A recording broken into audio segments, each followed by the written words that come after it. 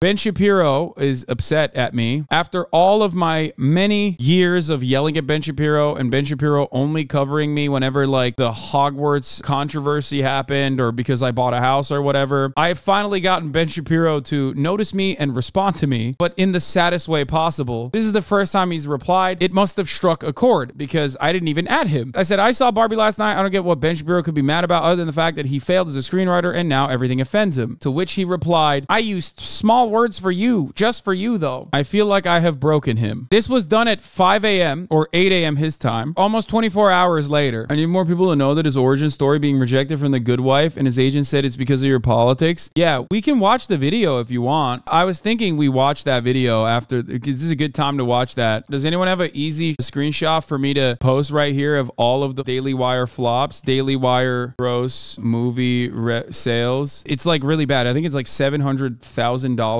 total or something. Oh, here it is. I know why that's $800, by the way. It's still funny to make fun of him for it. They didn't actually release it. They just did it one night. Tell the truth that you've called him small, feminine, a fascist that can't make his wife come, and this is the thing he responds to? Yeah, because this is the one thing that he's like legitimately upset about. I know why this is $800. The reason why is because they never actually released it in the theaters. They released it at one theater for friends and family. That's why it grossed $800. I know, I looked into it. The other movies have also been failures though. Overall, the Daily Wire has only brought in $700,000 total from 3 movies, okay? It's, you know. Did you see his new show? Kind of looks like a conservative ripoff of another show. Facts don't care about your feelings.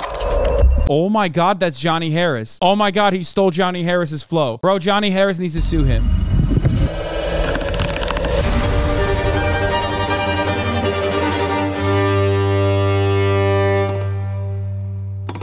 Oh my God. If I'm Johnny Harris, I'm losing my mind at this, okay? That's actually fucked up. This whole, like, I'm destroying you with facts and logic shit fell out of favor so quickly because so much of the nonsense that they're advocating for is quite literally devoid of facts and absolutely dependent on their own personal feelings on the matter. Even my fucking normie friends have been telling me, like, they find it real suspicious that Ben Shapiro's, like, hired a stylist and is, like, trying to be more appealing to Zoomers. And that's why he's wearing the, like, the denim jacket and stuff like that. But the thing is, like, this doesn't work if you're Ben Shapiro. You know what I mean? If you've built an entire career off of being like the suit wearing guy online and your entire personality is like wearing a suit and being really, really serious about things that are not supposed to be serious. If you're caught saying wet ass P word, for example, okay, you can't do the actually a cool guy now. Like, I'm a cool guy that's appealing to the younger audiences. Like, you can't do that. Even I can't fucking do that. Okay, and I'm 32 and I haven't had the Ben Shapiro style. Every political commentator is going through that same phase at the moment, myself included. Zoomers are not exactly interested unless it's like some esoteric Nazi shit or some like crunchy granola spiritual shit. Most Zoomers are just like, I don't give a fuck, this sucks. We all did our part. We threw up the black fist during the Black Lives Matter protests and that never went anywhere, so I am no longer interested in this stuff. You know what I mean? Give me the skibbity toilet all day, every day. That's what I care about. I want to know about skibbity toilet. All of the Zoomers in my audience right now are not exactly the norm. Let's be real, okay? I know there's plenty of you in here right now, but you guys are not the norm. Ultimately, if you live in America, the system is designed for you to not give a shit. Why would you give a shit? Who are you going to vote for? Joe Biden? Okay. What's Joe Biden going to do for you? Is he going to change your life? You know what I mean? I think a lot of people also have fatigue post the Trump era where they just like don't want to pay attention to politics anymore. And that's why they voted for the normalcy candidate with Joe Brandon. And that is exactly what happened. The normalcy candidate brought things back to normal. Does anyone have that antiquated video of Ben Shapiro talking about his failed screenwriting aspirations with that old lady on public access television? Ben Shapiro, primetime propaganda. This is a very unique way to understand what Ben Shapiro's inception is and why he feels the things he feels, specifically resentment towards Hollywood. Because remember, Ben Shapiro grew up in California. No matter how much he tries to LARP his way out of that, he grew up in California. His father was a musician. He's a classically trained musician himself, and he always wanted to be a part of Hollywood. This is his villain origin story.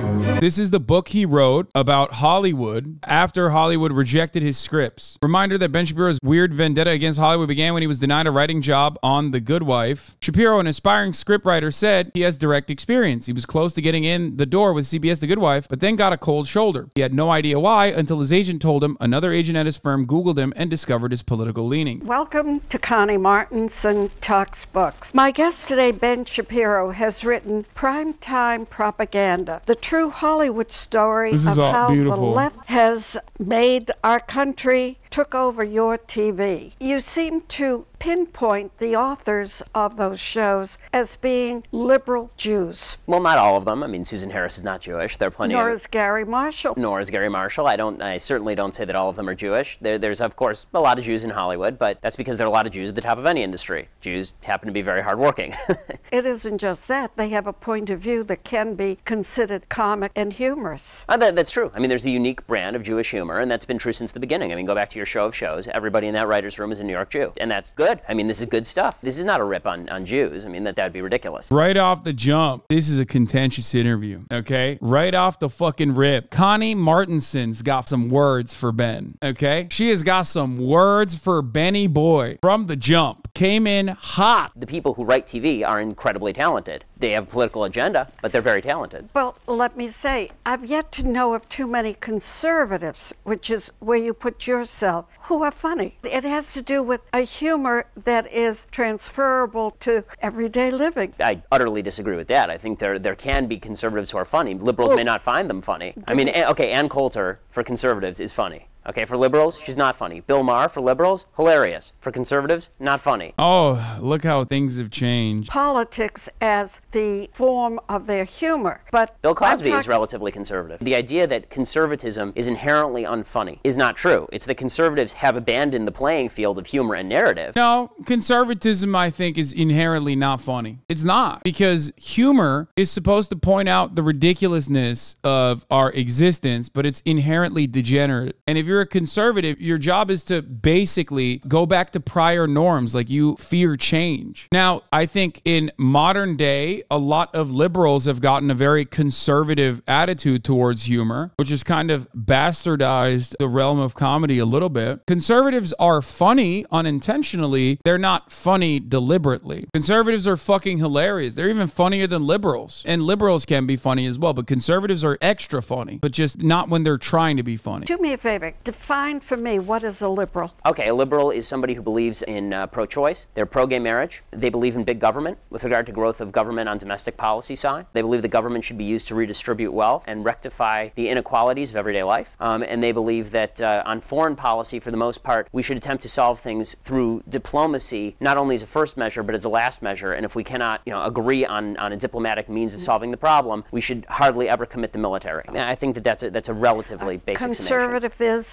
A conservative would be, almost the opposite, right? With regard to abortion and gay marriage, anti-abortion, anti-gay marriage, much more for the acting out of traditional religious values in everyday life. Dude, this is really funny to me, I think. I mean, he's just describing qualities that you would consider hilarious. You know what I mean? He's really making a good argument as to why conservatives are fucking laugh out loud hilarious. Government, much smaller government that does not interfere in the economic market, per se. Much more laissez-faire. How do you feel about overpopulation? I don't think that overpopulation is a problem. Oh, okay. I think bad government's a problem. I don't think overpopulation is a problem. Around the world? Around the world. I wonder what his takes are on this stuff now, because this is like 11 years old. He's not wrong about the overpopulation not being a problem thing. I do know, having talked with some of the ultra-conservative, that they are very concerned, as you said, about anti-abortion, but they don't care about schooling.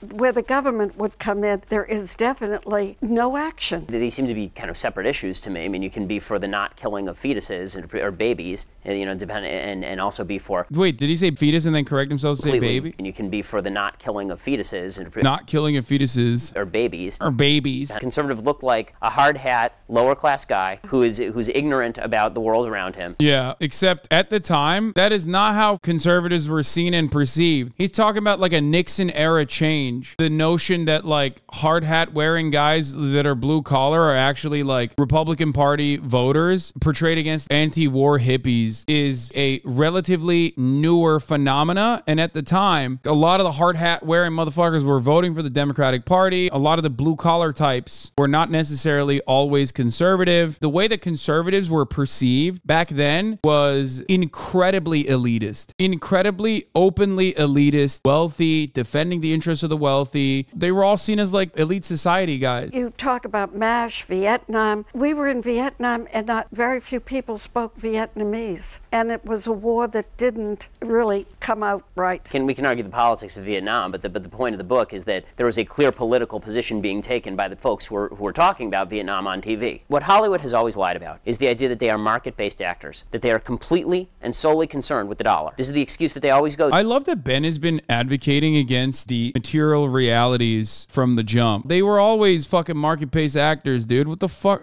What are you talking about? Your content is mid. It fucking sucks. There are certainly, you know, conservative art and conservative creators of art, or even straight up Republican creators of art. But ultimately, Hollywood in and of itself has a lot of conservative aspects to it. If it was so simple, then your inherently conservative movies would do really well. You know what I mean? Look, in the book, I talk at length about the history of TV, and I say that TV didn't really move to the left until you hit about 1970, right? So in the 50s and 60s, TV was much more moderate in terms of political orientation. All the shows that you just mentioned, All in the Family, MASH, those are shows that come about in 1970, 71, 72 with CBS, right? That only comes about in the early 70s. I talk about it in specific terms about the transformation of politics on television, which, like I say, only really occurred and only really switched over heavily liberal in the early 1970s. Are you going to run for politics? Yeah, at some point maybe. I would consider it. If the parties stay where they currently are as a Republican. Yeah, not a Tea Party? Oh, well, the Tea Party isn't an independent party. All right. Let me say there's much to be discussed in this book. Anyhow, thank you very much for coming. He's like the anti-Tarantino, just A-worded espousal with a very skewed view of visual media history. Yeah, I mean, he's always been a cultural critic from the jump, whether it be on porn, whether it be on any kind of media, and he's always kind of missed the mark. His entire career is riddled with stuff like this, including massive failures and just like attempts at trying to write fiction. That kind of shows you where his motivations are, or what his spite-driven rhetoric comes from, where his spite-driven rhetoric comes from. Yeah, it's about teamwork. Why did you move? We need to organize a stair. Everybody leave before Hasan gets. Together we can do it. Teamwork makes the dream work. Oh, that was so easy. We are the best. Oh god, this is progress though. We are so much better at not We pushing are the button getting now. better. Oh, too much dangling! Okay, what's easier, passing legislation or this? Be honest.